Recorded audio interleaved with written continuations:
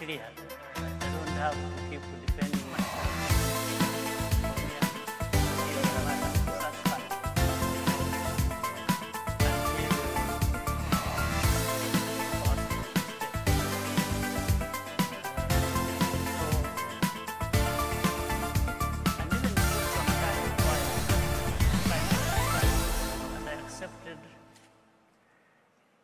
Because of some history, the history of where my involvement in the business of politics or even being a leader started from. It started from, maybe it should not have been there, it started from the situation I was in even from childhood. When I grew up, participated in the struggle, and we were just looking for a country, for rights as other people have, and that's how I got involved in the armed struggle. First was in Uganda, then Rwanda, then... I wasn't doing that to become president. I never even dreamt I would be president until it actually happened. In fact, even when there was opportunity to be president, I chose not to be. In '94, when whatever happened had happened, my party, which had taken it for granted that I was going, therefore, to take the helm and be the leader, I told them they needed to look for somebody else. I told them that I wasn't prepared for it.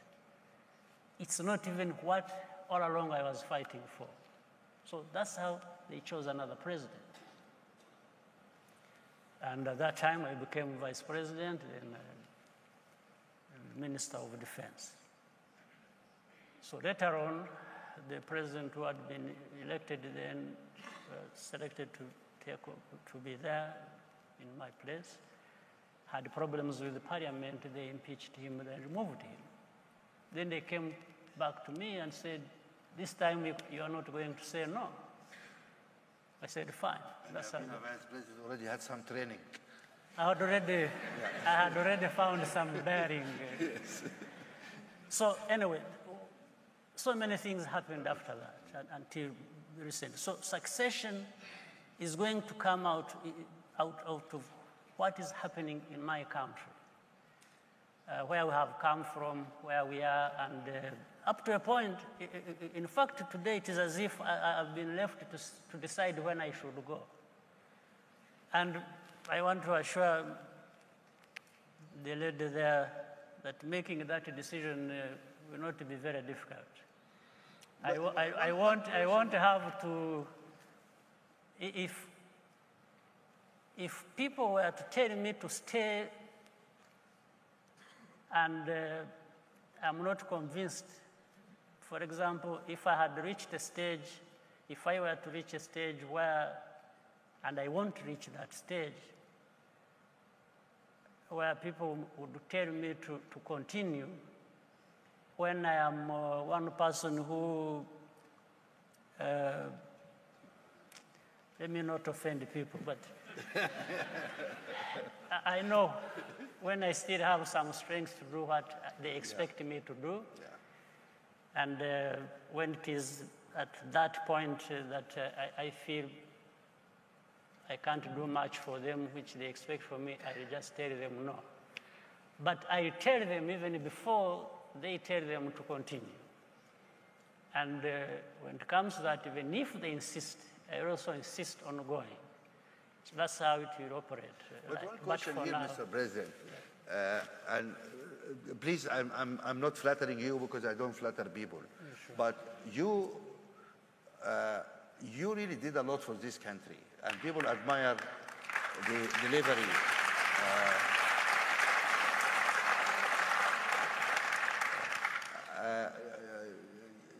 What you have made out of this country. People admire that.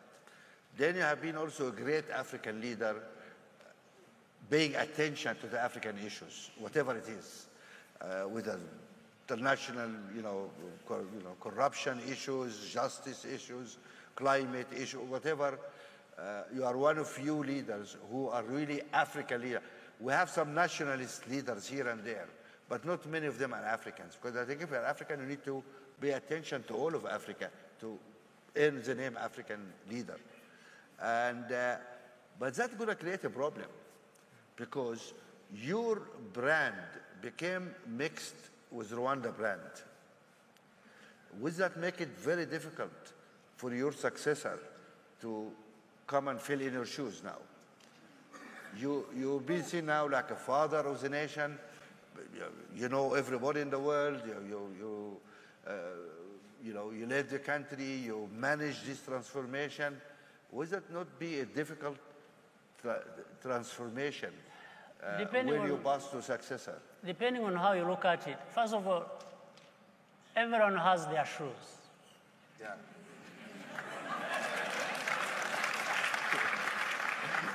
These guys, I will have the...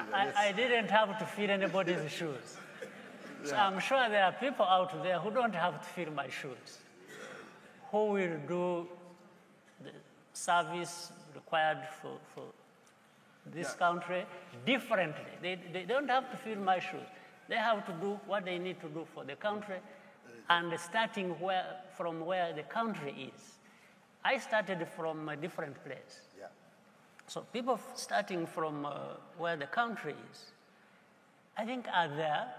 They will be found, and they will build on what exists and maybe continue the brand or take it in a different direction, but nonetheless a good brand. We want it to be a good brand. Can I ask you another personal question? Okay, you get fed up of this, get tired. Sure. Especially working with the African Union is very tiring. It is. I am witness to that. So what is Paul Kagame's future plans? I mean, you're going to take up golf, you're going to take up fishing. So if you come time and say, guys, okay, you take this. You're going to start a foundation? You're going to go to the global stage, do something there, or what? This is a personal question. What do you want to do in the future? I have many things to do. One, I will try and be supportive to the one who brings his shoes to. Yeah. I definitely want that person to succeed. Okay. So you need for my you country. Owe something for. Yes, absolutely. Yes. There's no question I have to. Right. I owe that. I continue to give whatever little that will remaining in me to make sure we move forward. The second, I'm a very happy person, satisfied person. I have my family, which has always comforted me. I always fall back to it for when I have all these frustrations. And they give me the support required, and friends and so on. Maybe in the near future, who knows, with the children, you later on have grandchildren. So this is going to be a lot of fun. And so no golf for you, or no? Golf, well, some of them may take me there. Okay, yes. Because you have wonderful greens here. Yes, but third, I have always wanted time to myself. I want to almost go back to school, let me put it that way. I always want to. You don't envisage a role in the United Nations or international? No. You had enough? Even if they bribed me, I wouldn't go. You don't want just this one? No. Not after this one. Not after. Any more questions, please? Okay, madam. Question, please. Huh? I know. I'm Joel Taylor, Vice President of Liberia. And I have one question. As chair of the African Union, you now sit over a body that is 100% male. What are your plans for making sure the gender equity rules and programs you set here are now over the continent? Because we feel a little bit left out. What are you going to do as chair of the AU? Well, there is only so much I can do, but one has to, it's a good thing that at least I can say we have started from home. We try to do some of the things that relate to what you have just said here at home. And secondly, we can keep talking to one another across our continent to really encourage, to show that there is a need. I mean, I think people understand the need only when it comes to doing it. Some difficulty develops, which I don't understand, but we can work together, sharing experiences, showing the need for things to change across, to give women their place they deserve, and it's not really to give it to them. It's not like we are handing anything to them or doing a favor to them. It's just realizing that it is important for all of us, not just for women, but for men as well. So this helps the understanding, but the practice as we have it here in our country can help us to make any input required to that conversation, and that's where, and even raising the discussion at the level of the African Union and putting it high on the agenda is very critical, so that we don't have one vice president across the continent. We had one president, the former president of Liberia, Johnson Sirleaf, who still had one. We need 2, 3, 4, maybe. So we need to do what needs to be done. I can only promise to put an effort in it, but we can't change things. It was mentioned to me that this is the African Union declared this as a year of fighting corruption. Is that true? Yes. Somebody said this year of corruption. So what concrete steps, you know, not slogans, but what the African Union going to do to say we are going to find corruption? Are they going to agree something concrete? They're going to participate on, there's a number of conventions, a number of things around. They're going to say, let's sign this stuff? Or? You know, I have started thinking that even slogans are useful. At least they remind people. Yes, so to begin with, slogans, okay. But immediately, and more importantly, we need to go beyond that, which you are saying. So we have at least identified it as one of the things we have to deal with. It has been put out there. We even appointed a head of state of a very important country, Nigeria, to champion that. Yeah, Buhari's, and yes, President Buhari, and he came up with different proposals of what needs to be done at a national level as well as continental level. You see, I had people discuss that topic when we came in the panel. I think it was a very brilliant discussion. They raised very important points. First, to ask the question whether corruption is African is not to excuse corruption, but it is to put the record straight. And straight in the two senses. One, for sure, corruption is a very serious problem in Africa. But it doesn't help to deal with it by calling it African. So corruption doesn't matter. In fact, most of these corruption cases in Africa, the major ones that we know across the continent are shared between Africans and the others from outside. There is no doubt about it. Mr. President, in our foundation, And we speak a lot in Europe with America, and we engage with all those people. On the issue of corruption, we argue that for every single corrupt African leader or African official, there is a dozen corrupt business people sitting in the room, honored, you know, in Europe, United, and we say, who's going to dealing with this guy? Those are partners in crime. Yes. And there's no light shed on those guys. And we say we cannot deal with governance in the public sector without dealing with governance in the private sector also. That's correct. You need to enforce also rules there. Absolutely correct. We challenge Europeans, and people need to know that. Corruption has been legal in Europe until the year 2000. Are you aware of that? It's been actually tax deductible. Tax deductible.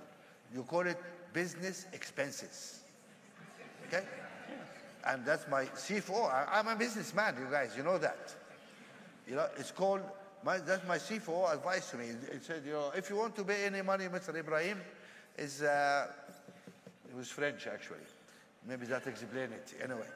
And he said, you know, it's business expenses, legal, tax deductible. Under pressure from OECD, they made it illegal. Became crime. And we challenge Europeans. We say, how many people in Sweden, in Norway, in Denmark, in Germany, in Greece, in Italy, have been tried for corruption in Africa? None. I remember once we were having a meeting with the Chancellor of Germany, Madame Merkel, and I was complaining about corruption and said, look, what we're doing with Siemens at that time. And actually Siemens has been tried for when they tried to destroy the fabric of the German society, because when they use a trade union and, you know, the director of the board from trade union, it was what is happening in Germany. Siemens was never tried for what is committed in Nigeria and other places, which all people know. Yeah, many cases. Exactly. So nobody has been tried for any corruption in Africa. And we ask the question, does it mean there's no corruption in Africa? So what are you talking about? Or there is corruption, but we will not try our business people even when it is illegal. Sure. So there is a lot of hypocrisy here, and people need to confront that. Yeah. And that is really important to confront it. That's right. But on top of that, again, as I said, we can't sound like we are excusing anything here. So on our side, we need to do what we need to do. We also can't keep allowing our countries even giving services to our own people. It was again said here very eloquently. I mean, a service that should be free, everybody expects that. Yes. Yes, and even at the airports, whether it is immigration, it is a policeman, and a traffic policeman, or handling another case, or even in our own ministries, people to do what they were appointed to do, what they were put there to do. They want to do it only if this is a relative or this is money paid by somebody. It should be completely unacceptable, and there are ways to do it. One way is to insist on accountability. Yes. And when you go for accountability, don't go for these small, you know, you start punishing drivers and clerks and then the big guys you steal chicken, you go to prison, you chop off your hand. Exactly. Yeah, you steal the whole country. Why don't you go for the big guys? You need to. Yes, you need. No, but I mean, people also think there is also low-hanging fruits, easy to do.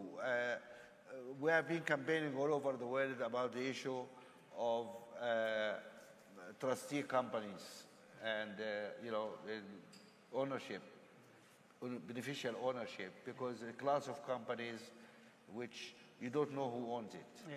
And that is the vehicle for corruption, because you said you steal money, where you put it? You put it in, and some countries started to do that, to decriminalize, criminalize that or to ban it. Yes. And that can be a simple suggestion for the African countries. Yes, yes. Why don't you, if you want to find corruption, why don't you abolish trustee companies if you have any class? Because then there's no place to hide. It starts at a national level. There are certain things expected that were spelled out in what President Buhari presented that we need to look at as even a nation states, what we need to be doing to fight corruption. But then there is also what operates at a continental level, Yeah. and these are some of the things that should be coming up. It's not something that fixes corruption overnight, or it will be improved, it will need to be talked about, people will have to be mobilized, and as you said, the civil society gets involved in that, the media gets involved in that, but then national governments have responsibility to ensure that actually this functions. Right. And also, I think rule of law is also important. Yes. We had a discussion before about Tanzania, and there was some concern about the strange behavior of the government of Tanzania. And we said really need to be frank about all these issues. We salute, of course, the strong feeling of the president of Tanzania about corruption. We think that's wonderful. But in execution, that should happen through a process. Yeah, that's true. It's not a single man act above That's the a law, fair because point.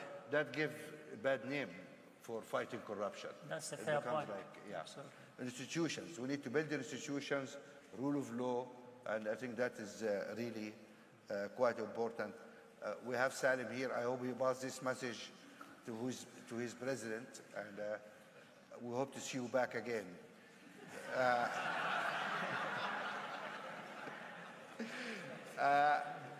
Look, the president has been, because he gave me 30 minutes, it's already 1 hour now. No problem. And I don't want to abuse really his hospitality. Can I take one or two Sure, questions? sure, no problem. Question, please. Who's that, sorry? Okay, go ahead. Hamdi Osman. Mr. President, most of the leaders in our century now that we see have done what you have done in the last 17 years, something to be very proud of, is what I'd like to know today, Rwandan who just got married and have a child, 30 years from now, what Rwanda is going to look like in your eyes? I want you to look into the future and look backwards rather than standing in future and look forward. So I want you to look back to the future and just tell me what it's going to look like. And for Mr. Mo, I think I recommend just... I'm not taking questions, okay? No. Recommendation for you. I'm only asking questions. Only recommendation for you to build more Ritz-Carlton in Africa so that way we can be able to catch them. That's too expensive. Yeah. Well, just looking at where we have been 24 years ago and where we are now, maybe in another 30 years, if we can be 5 to 10 times better than where we are now. Switzerland of Africa? No, Rwanda of Africa. You look like it.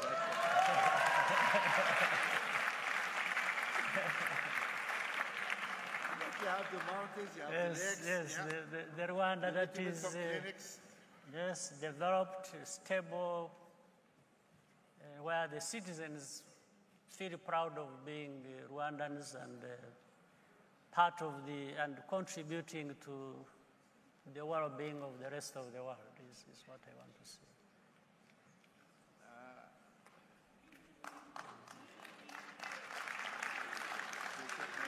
Yes, there's somebody.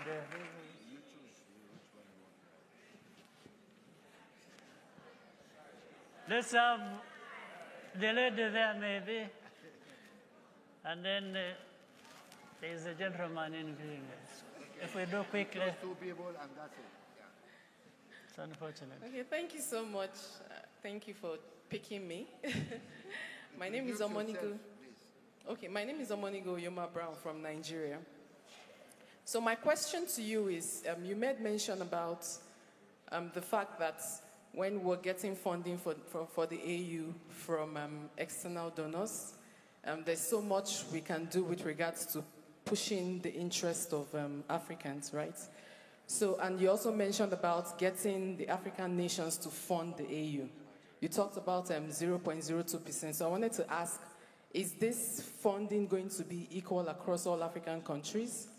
And if it's not going to be equal, would there still be that risk of a country contributing more, getting its interests represented more than other countries that can contribute more? Yes, we go step by step. I think we cannot eliminate completely one country having an influence over the other, even if they were not paying for them. They can still do that. That will happen. That's not what we are talking about. What we are talking about is making sure that as a continent, when we can contribute for us on activities of the African Union, we should do that so that out of the continent, there is not this kind of funding that will help us do what we want to do, but get beholden or tied to these interests of outsiders who are paying for us. There is not even a need for people to pay for us anyway. There is no basis. There is no good reason. I have been telling my people here, you know, when we are trying sometimes to be provocative so that they really work hard and see things, we keep asking ourselves why the rest of the world keep giving us aid. Aid is good, and I have been misunderstood to have meant something else, but that's not what I meant. What I meant was, first of all, as a proud people, Rwandans or Africans, why should citizens of other countries keep footing your bills for everything? Yeah. Why? Why don't you want to be like them? Exactly. You know, That's yes. So if we can use that aid to put ourselves, the family, on our feet, and we need to, yes, as quick as we can, then that is the best way. I think that. So the 0.2% will not put us at the same amount for every country, but it will put us proportionate to, it will be proportionate to the size of the country. The Indeed. GDP So, yes, so some will pay more than others, but more or less what you are paying is equal to your standing on the continent in terms of your capacity to pay. That's the fairness of it. But to make sure that you are paying and you know it has come from you, you know, maybe it reduces the influence even on the one who is paying more, because he's paying more for more people. You're paying less for less. Historically, there was 5 countries paying probably 75% of the budget. Right. Already is there, because bigger countries contribute more. It's normal. It's normal. It's very normal. So we are not the same size anyway, but that doesn't mean you have to always fall under the influence of everyone who is bigger than you. You selected a gentleman at the back. Yes. Do some gentleman at the back selected? Please, your Thank name? You. I am called Tanda. I'm a Cameroonian, and I work with the International Crisis Group. Thank you very much for selecting me. My question is because as an African, I'm really worried about the African Union and African integration. So as chairman of the African Union, considering that some months ago, the Peace and Security Council voted to send some armed men into Burundi to prevent escalation into a civil war. But heads of states came in and annulled it. Don't you think that there is too much power vested on heads of state, and there is a need for some organs like the Peace and Security Council to be empowered? In that way, they can be more neutral compared to the heads of states that we have in Africa. If you don't think so, I would like to know why. If you think so, I would like to know if you plan to do something as chairman of the African Union. If yes, how? Thank you. Well, this is 5 questions. I think there is always going to be too much to handle, to deal with, things that conflict. But we have to choose carefully how we proceed, because some of these things are going to be there anyway, naturally. Even if you say the Peace and Security Council does this, Peace and Security Council is drawn from among Africans, from African countries. Now, I don't want to go into too much detail, but you will find that anyway, even those you use from our continent have links with their countries, and therefore they'll even be influenced by the policies of their countries or their leaders, and so on and so forth. So it's not like you have Peace and Security Council like a machine that has no connection with this influence we are talking about. But the most important thing is these institutions provide forums where people exchange views, and we have guidelines, we have things that operate to the extent that there is an outcome that is intended to address whatever problem that is there, even if it may not happen the way we would want it, or at least all of us would want it, or to address the problem. For example, when that problem we talked about of Burundi came up, of course, everybody knew there was a problem to be dealt with, except maybe Burundi, which was saying it has no problem.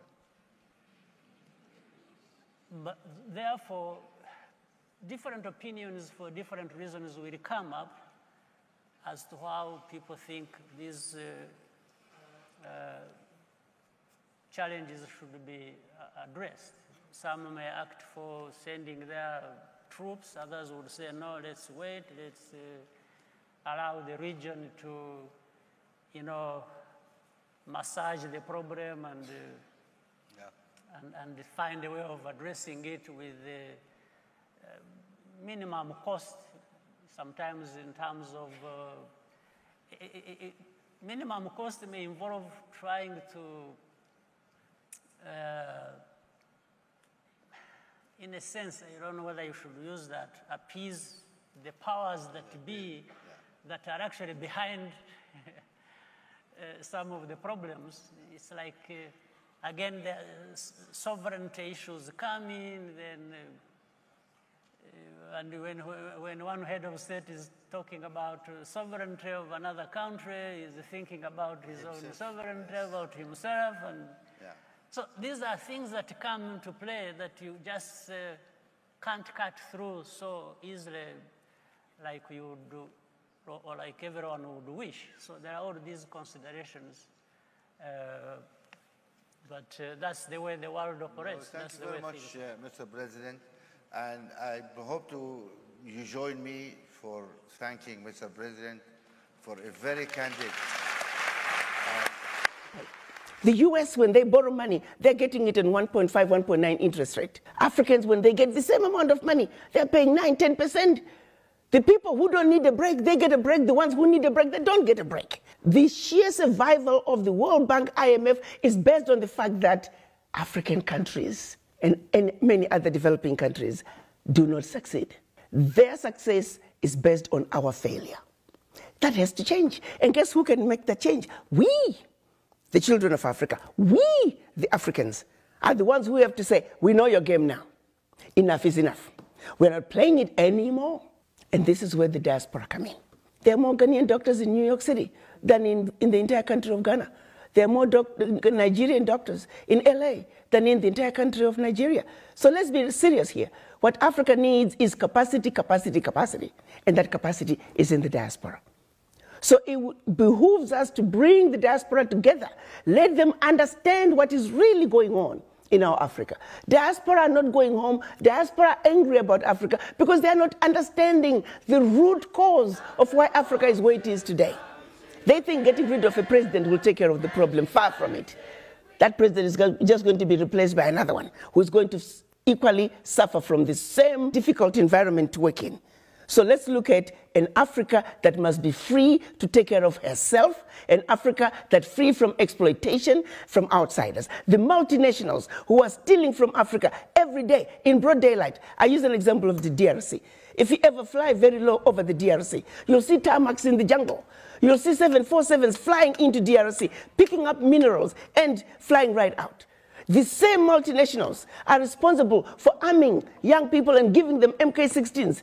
Because why? Their satellites in the skies are telling them where that village is. There are lots of diamonds. So what do? Arm young people, drag them up, and send them to go chop off a few heads. The rest of the village runs away, so they come behind and do their illegal mining. We black people must understand what is really going on. Because what we are shown instead is, oh, look at those Africans killing each other.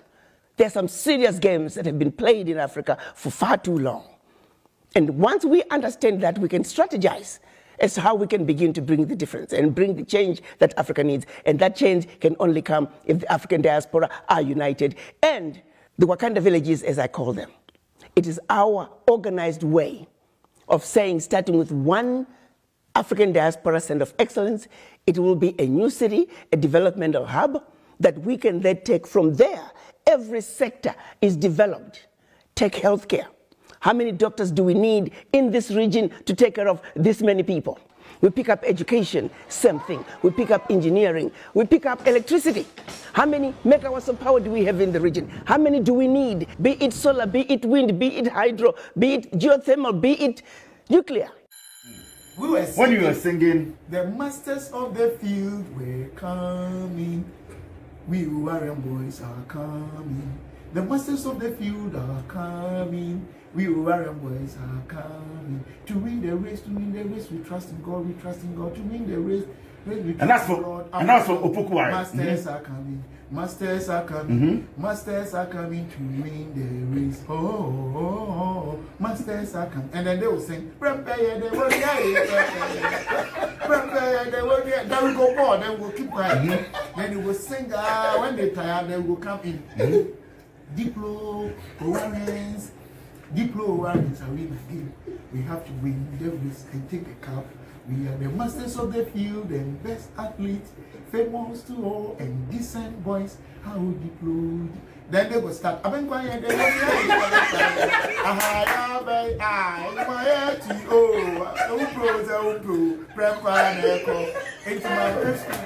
Hello, Obusiafo, Kofi Quarantine.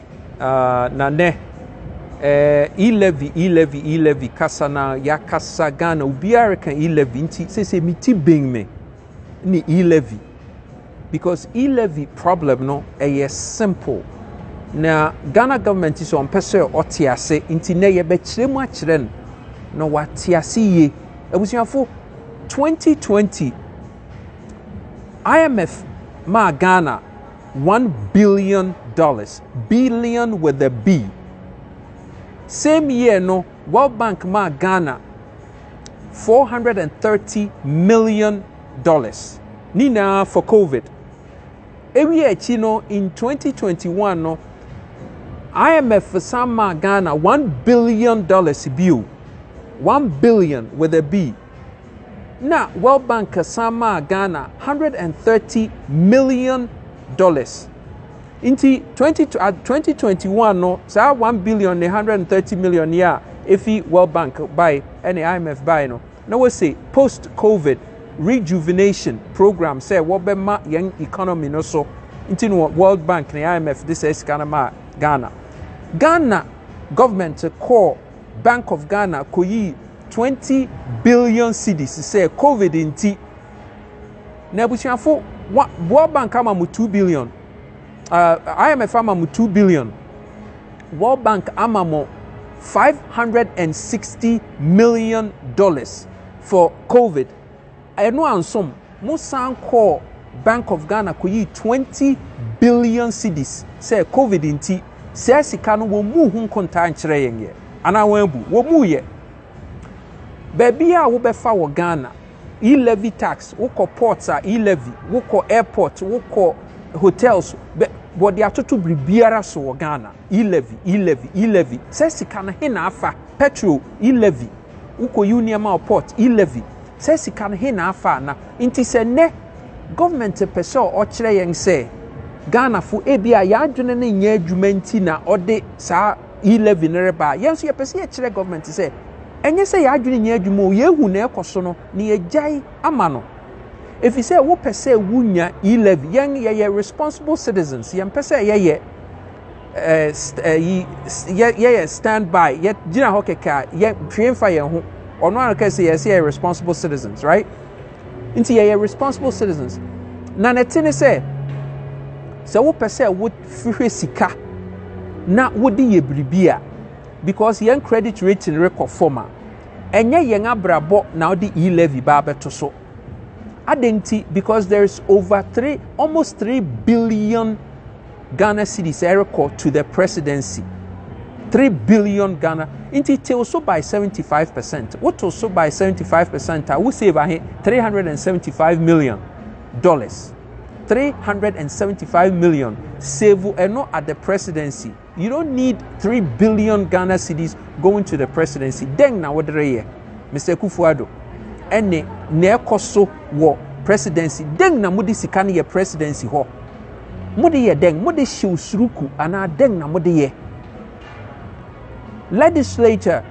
Ghana legislators ye were 275 legislators den na sa legislators no wo ye magana say minimum ka say he Ghana fui ye betumi afa I install Watson IBM computer offering is Watson no artificial intelligence over 90% of young parliamentarians no you bet me replace one with Watson computer by one na yen downscale aden ye here 275 parliamentarians out then we magana one liability to Ghanaians na ye over 100,000 cedis every month per parliamentarian 100,000 cedis kona kobun kontana na he eno echi wo judiciary he America ye 330 million people 11 times the size of Ghana ye 30.8 million America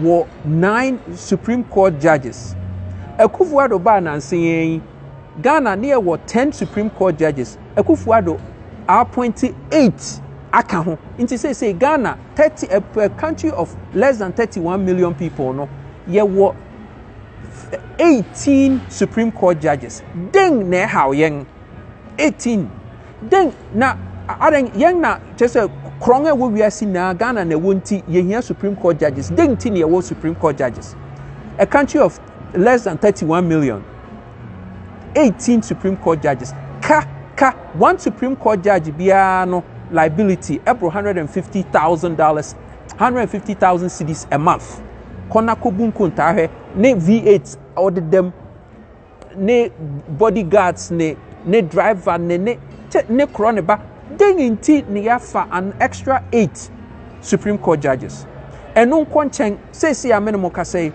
ye wo 34 ambassadorial posts around the world 34 Vatican City ewo Rome kra ye wo ambassador wo ho den na ambassador wo Vatican City ye magana monka nkire yen aden ne wo ambassadors wo ba bi te say Malta nom ne wo friend den Sri Lanka se Sudan nom ne ade den okom no yen ne de ba nti ne ye wo ambassadors wo Sudan. It doesn't make any kind of sense. So we E-levy. What is this? Yes, some 58 diplomatic missions around the world. Diplomatic mission no anka hon fasone say wo trade desk edi income commerce Ghana. Sa diplomatic missions around the world they 58 sika ben wo de Ghana. Mon kan kire yen near here. Eye kron waste of money and resource. Muse mo hwehwe E-levy. Ye betchira mo say E-levy no mon kona mon koyi imfimu amutu futum. Positions na mo create a hu nimfa so no. Ehho na mon koyi imfi. Aden na mo haw Ghana fo saa MPP fo. Den na Ghana fo ayemunti na de bia yentu ase no.